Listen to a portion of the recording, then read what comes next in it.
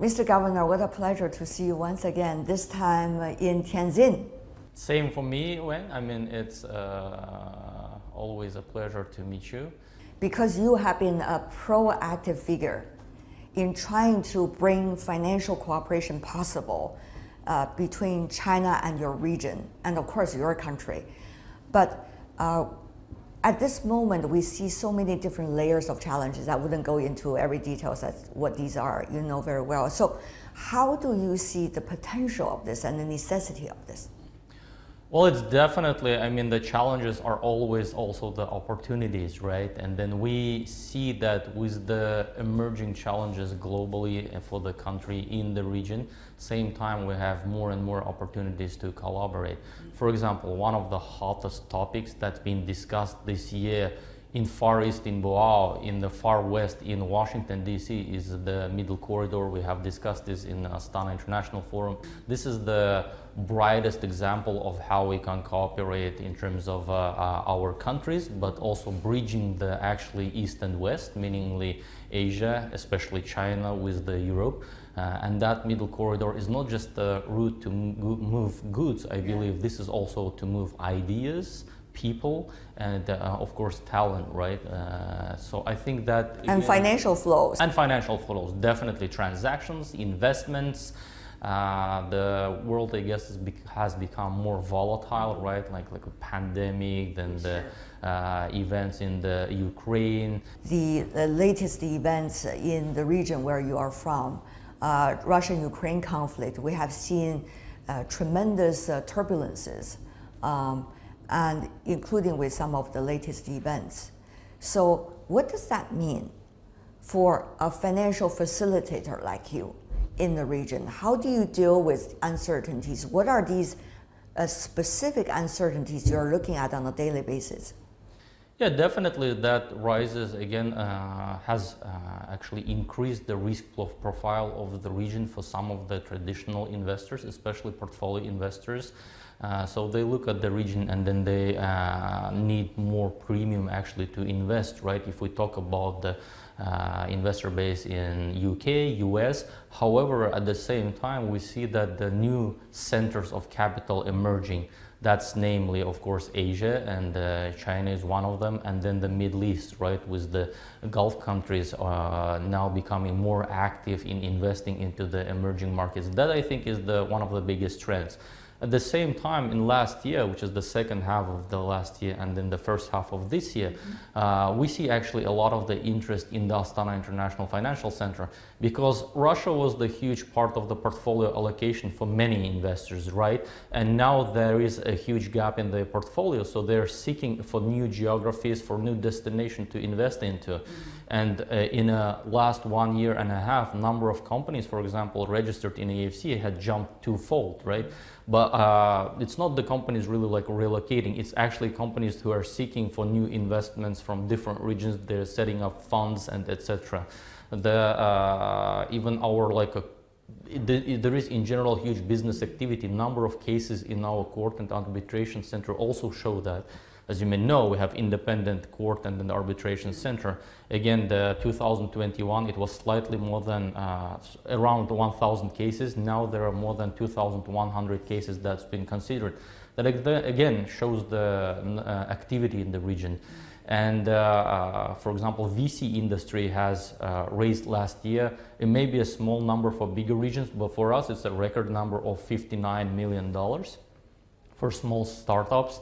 So we see this community that of growing startuppers, entrepreneurs, young people, but also around that there is a venture capital community building, right? So they actually can find capital. So again, this wasn't just movement of finance, but ideas. So talented people, they are coming to Kazakhstan. They know there is a safe place with the stable regulation where they can grow their ideas and nurture them. Right. And these startups are not only for Kazakh business, they actually can they are already importing their products to certain geographies. For example, one of the projects is the parking lot operator that you can enter and pay for your payment for your parking basically without using any card. How to see this, almost like a dashing time for you and your team, to learn.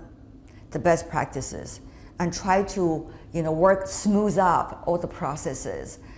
This is an opportunity, of course, for the middle corridor, for your country, for the financial services of your country, but it's also a learning curve. How to make sure that learning curve will be really beneficial for the longer term, not just short term. We also practice the concept of a lifelong learning. For example, in our AA Pro, which is our education arm, that's what we promote. So it applies for me as well, so that I preach what I teach, right? We always looking out for the new ideas to improve our institutions, to propose new investment instruments, and forums like this are very helpful in that, so you can meet people, hear their stories, what they're doing in their countries, right? So I've been actually, like, since my appointment in January, actively traveling, meeting people, and this is very helpful. You cannot really grow and learn anything, I guess, staying in your own environment, right? You have to go out and listen to what people are doing. There are very many smart people with great ideas out there. And fair-minded too. Yeah, and if you think that you are the smartest, then you are stopped learning, right? So this is very important to interact, especially after the COVID. It's very important to meet people, to hear their stories, and think how you can actually implement that in your own country. A lot of dynamic ideas and platforms and also practices are going on in the region, in the Eurasia region. Belt and Road Initiative, of course, is one of those. We have seen already it's reaching its 10th anniversary. I know your country has a lot to celebrate about this as well, in cooperation with China and other partners along the Belt and Road. Tell me, what is the biggest takeaway so far as a financial facilitator like you? The Belt and Road Initiative. You were early in the days already involved. Yeah, it was announced in 2013 in Astana. This year, the 10 years, and hopefully we'll be attending the third BRI forum in October. There is a lot to celebrate, so we have actually been able to attract investments into certain areas of our infrastructure, like the largest in the world dry port in the border of China and Kazakhstan, some of the rail connections. But I think there is still a lot more untapped potential for development of the middle corridor and attracting investment. There is a need for a new stage of BRI, right? Because I think the first stage was a lot about the financing from the public sources, especially in China, from state-owned enterprises, financial institutions, and mainly, as I said, it was state-owned driven. So I think that in the new phase, it needs to attract more private capital. So more private capital should understand that the BRI is not a political project, right? It's not a one project. It's a portfolio of projects, right? And then there should be some attempt to, a big push for attracting private entrepreneurs into this project, whether it's an infrastructure project. For that, you have to show the return, right? And then share the benefits. Second, I think that second thing that I think could be driven by the Chinese policymakers and the institutions, there is a more transfer of technology and knowledge, and I know it's happening, right? The Minister of Hungary was saying that now a lot of the EV battery production is from Chinese companies, finding their home in Hungary, so that the German and other big European car manufacturers can supply that batteries from Hungary. So these kind of stories should be told, that along the Belt and Road, it's not just a transit opportunity. Actually, a lot of the local economies benefit from that. They get new factories, they learn new technologies, their people get new knowledge. There's a lot of discussion about innovation this time at the forum. Of course, this is the new champion forum. Yeah. How do you see innovation, financial innovation, for example, coming into your field? How dynamic is this region, Eurasia, in terms of financial innovation? What does that mean for us? Yeah, I think it's a very, first, like, what does this mean for us, right? I think pandemic, digitalization, development of all these solutions have really democratized finance and made it accessible for many different groups of users, whether it's a retail or the small businesses. So capital became accessible.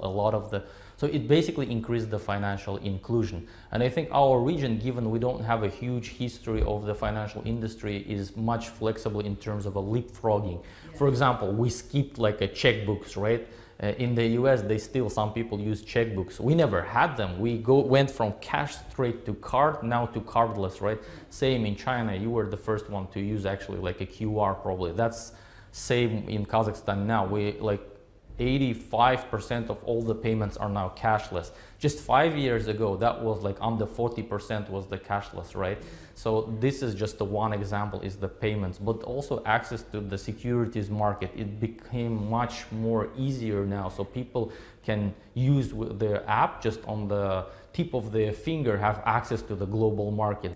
Mr. Governor, what a pleasure to see you once again.